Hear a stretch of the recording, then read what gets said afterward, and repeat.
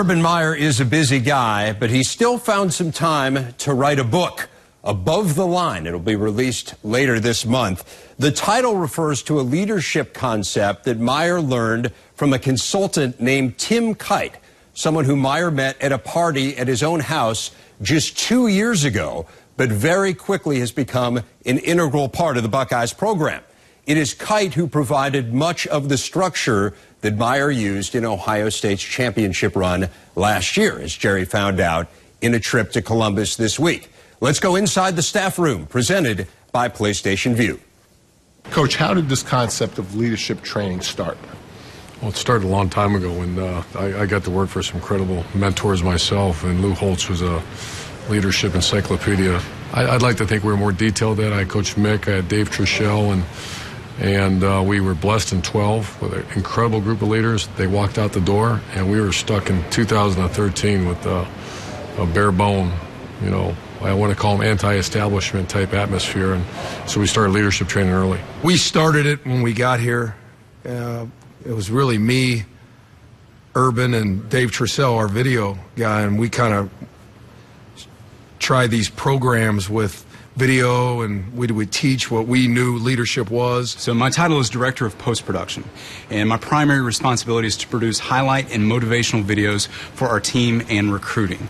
How that translated over the past couple of years is it's been a valuable tool in how we teach and cultivate our leadership within the team. And then I met this guy named Tim Kite. He's a leadership consultant, corporate leadership, and we started talking, and he has exactly the same philosophy that I do. There's very little that we teach or do that he didn't already believe in, but what we do is we bring a very systematic, disciplined methodology for building better leaders in Ohio State football and strengthen and enhance the culture and then enhance the behavioral skill of the players and the coaches.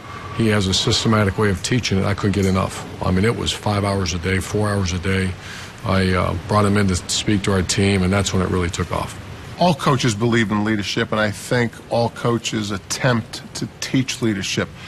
How was Urban doing that before your partnership with him? Coach Meyer would talk with the players and have them summarize, and they were doing a real good job, I think, in teaching fundamental leadership through a series of these weekly meetings with the Leadership Council. But when I became a head coach of Bowling Green, we started leadership training, put together leadership groups like most coaches do. And I fell a little bit into the trap, like a lot of that a couple quotes here and there, a video, and that's one session down. David Truschell here at Ohio State, our post-production specialist, is a wizard at not only video creation, but Dave's a content guy. So David understands leadership probably better than most people. With this generation that's so stimulated by Instagram and YouTube, the videos were a key piece to help teach this for us. And that was where I came in, and we were able to bring along these messages of whenever you see Kobe Bryant looking at Lamar Odom saying, hey, this is what I need you to do, and Lamar saying, I need Kobe to be able to do this. I need that leadership. How does your staff interact with the whole program?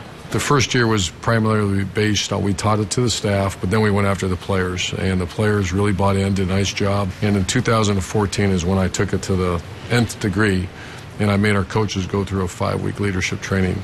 And I don't know if it's ever been done before, but we had our actual coaching staff take leadership training. And corporate America spends millions of dollars on it. Coaches don't spend anything.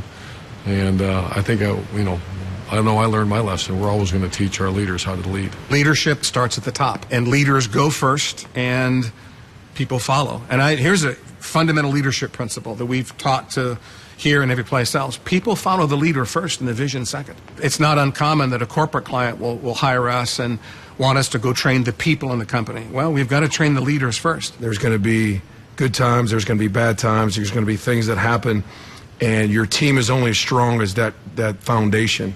And to me, that foundation is built with great leaders. And so the first system that we applied is something we call the R factor. And the R factor is a very simple and a very powerful equation. E plus R equals O, which is event plus response equals outcome. And we immediately began teaching that several years ago to the Leadership Council. And that's always been what we taught, but not that systematic. There's always been a culture here, but it wasn't as systematically taught. And kids, good kids, I can't say all kids, but good kids, which we have here, they want to learn. They want to lead. they know that life after football, if you're a leader, is pretty good. And they bought into this thing with everything they had. What's the most gratifying and satisfying thing about teaching a young person about leadership? Watching these young men take the tools and learn and respond effectively to whatever challenges that they face. Fair to say that this will always be a big part of your program? This is a big part of my life, my children's life. It's not just a part, it's a huge part. And the one thing that, Gerry, and you know me very well, is I can't get enough learning. And if it can make this program better, make my family better, make friends better, I'm going to bite into it as hard as I can, and this does. That's fascinating stuff, Coach. And as you know, I spoke with Tim Kite when we were at practice for about 15 minutes on the side, and he absolutely blew me away. And one of the things he said to me at that point, we were talking about leadership and talking about the program, and he said no coach has ever committed to leadership that he's aware of and to teaching leadership in the way that Urban Meyer has with Ohio State. Give people a sense of the scope of this program. And I think that's a key part. It's Urban taking it, as he said in his own words, to the nth degree. What a surprise. Urban would go full speed into something. Over 50 leadership sessions. And Urban said he can't get enough. And everyone in the staff felt the same way. So how does this translate to game day? What did they do with leadership today? Well, David Tressel, who is an important piece to this whole thing, whose official title is post-production, every one of the people of the leadership cabinet mentioned him in that piece. He puts the finishing touches on the leadership training for the week. In fact, just about 2 hours ago, he was going to present a video, and I had a chance to ask him earlier this week what that video was going to be all about. When will be the last video the team will see before they play Maryland? It will be right before we leave the hotel. So the guys come in, they do all their pregame stuff, and then they're dressed, coat and ties, ready to go into the game, and then we pull them into a meeting room. Coach gives his final speech, that we hit the video, and then we're out the door on the way to the stadium. Have you made the video yet? Working on it right now, sir. Can you tell us about the topic? No, sir, not yet. Top secret? Yes, sir, very much so. Give us a little bit of a hint. How do we get elite players to play at an elite level? That's it. Challenging our guys to play at an elite level.